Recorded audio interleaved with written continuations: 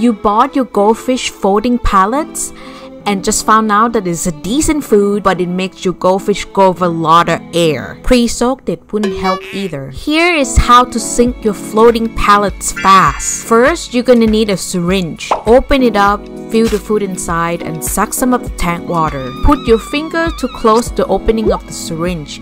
We want that syringe to suck out air from pellets only, not the outside. Start pulling the air 2 to 3 strokes. You will start seeing your food falling down. Here we go. Now you have transformed this food to a sinking pellets and ready to feed your goldfish. It may sound like a lot, but hey, things we do for love. Many thanks for Channel Koi Pond Experience for sharing this tip.